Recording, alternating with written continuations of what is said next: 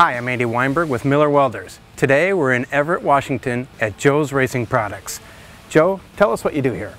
Well, we manufacture a lot of components for the racing industry, a lot of tools, fittings, suspension components, anything that makes your race car go faster. Today's project, we're going to be welding one of Joe's jack stands. It's made out of aluminum, and we're going to be using the Syncrowave 210 TIG MIG Complete. We're going to actually use the spool gun to tack this jack stand together. Then we're going to be switching it over back to the TIG process, where we'll finish TIG welding the entire jack stand. Before we can plug the spool gun into the Syncrowave 210, however, the first time we go to set it up, we need to change the end that it comes with. The Spoolmate 100 comes set up, ready to plug into a MIG welder. In order to plug it into the Syncrowave 210, we have to change the end to put the quick disconnect end on it.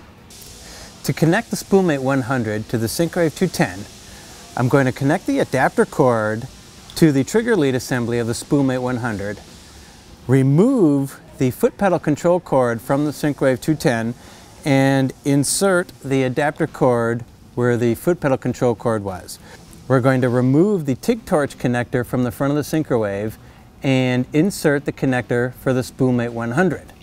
Then we're going to insert the MIG program card into the SD option slot on the front of the Syncrowave 210 so we get our MIG program. Select the MIG setting from the process selector switch, and then we're going to hold down the menu button for a couple of seconds until you access the hidden menu screen.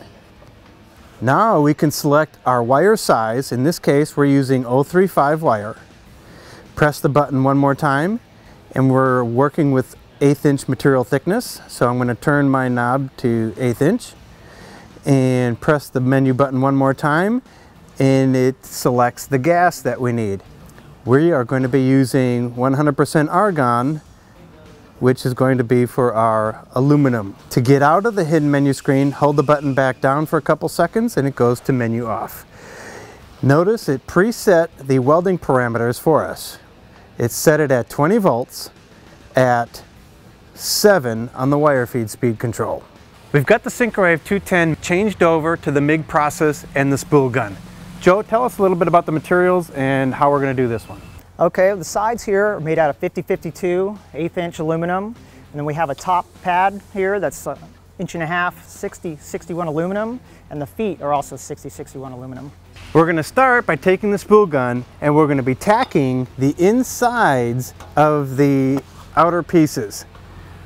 Then we're going to flip this thing upside down, continue tacking a few places on the inside, change the Syncrowave back over to the TIG process, and finish TIG welding all the outside edges, top piece, along with the foot pads.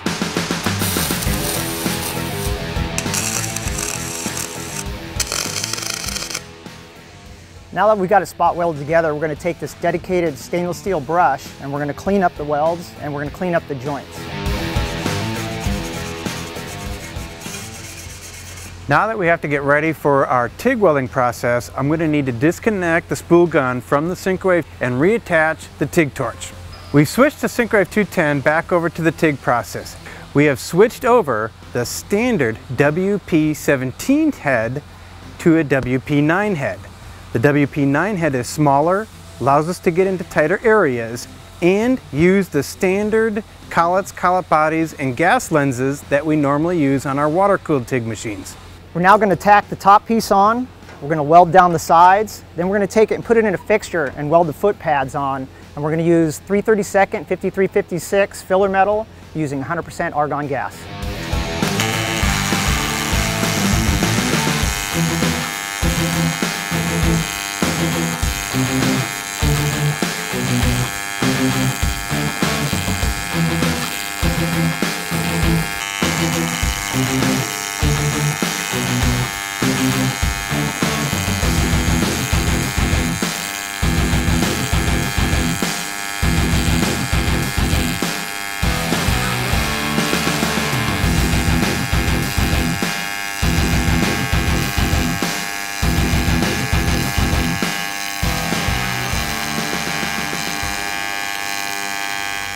Now that Joe has finished welding the main assembly together, it'll get set in this fixture so that he can weld the foot pads onto the main frame.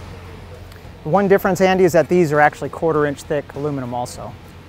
Being that it's 1/4 inch material, we're going to have to turn the welding machine up from 180 amps, which we welded the frame together, all the way up to 210 amps. So Joe has enough power to weld the 1/4 inch material to the 1/8 inch frame.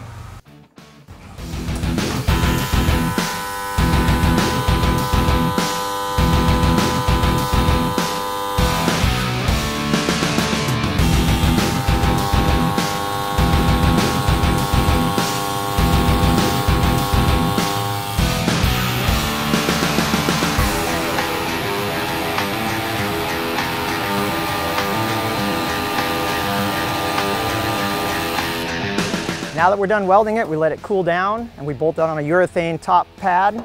And so there you have it, lightweight aluminum stackable jack stands. For more information, go to joesracing.com. And for this project, we used the Syncrowave 210 TIG MIG Complete. We started with the Spoolmate 100, and then we switched over back to the TIG process using the standard TIG torch, but we changed over to the WP9 head with a gas lens. For more information on the Syncrowave 210, check out millerwelds.com.